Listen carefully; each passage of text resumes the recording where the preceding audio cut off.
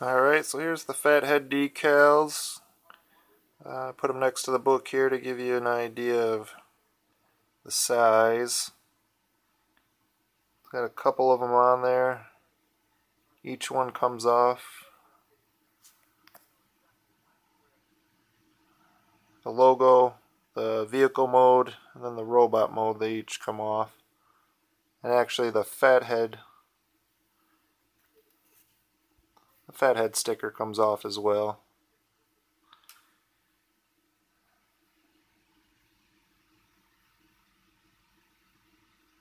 Bumblebee looks good.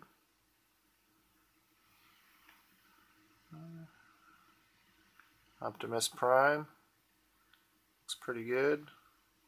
It's got that nice, what I would describe as a wallpaper smell. It smells kind of good. I don't know. I mean, it's not like a scratch and sniff or anything, but basically they're stickers. Let's be honest. And real quick for you, I'm just going to throw this in there. It says prize. I actually got this last week. This is a War of the Worlds steelbook.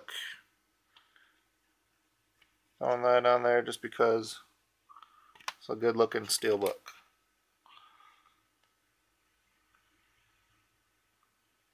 Of course, this is on the back you got it's towards the end where his daughter takes off running. He ends up getting caught in the sights of one of the aliens. And of course, the cover.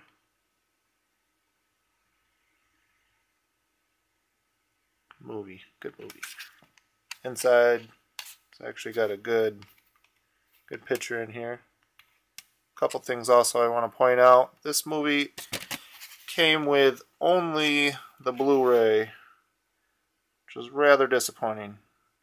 No DVD, no digital code, just the Blu-ray.